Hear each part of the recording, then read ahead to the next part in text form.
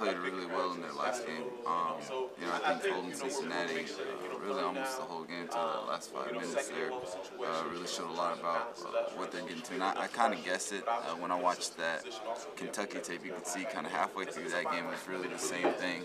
They kind of switched up what they were doing, switched up their looks a little bit, and really just started flying around better to the ball, and that's more what they look like in that Cincinnati game. So, yeah, they're definitely, I think, a lot better than what their record shows. I think they're really starting to come into their own right now, which makes them a lot more dangerous coming into this Saturday. How do you feel about your team through 3 games? I feel good about the progress we've made. Sitting at 2-1, I think usually your record really speaks a lot for what you're about as a team.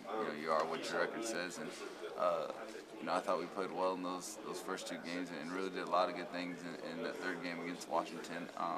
It wasn't enough to win.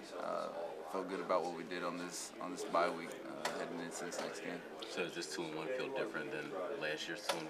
I think so. I think just because we have more of an identity, more I think we have more just a comfort of what we're all about and the type of team we want to be each Saturday we walk out there, and I don't necessarily think we felt that last year. Where do you want to see the improvement come as you get closer to the Big Ten season? I think for everyone there's a lot of improvement to make.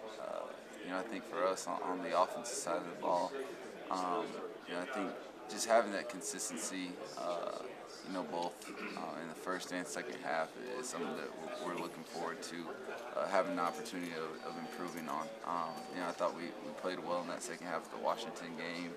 I think there's just been certain quarters and certain series where we've just had some lulls, and just getting rid of that would be something that would be great to see.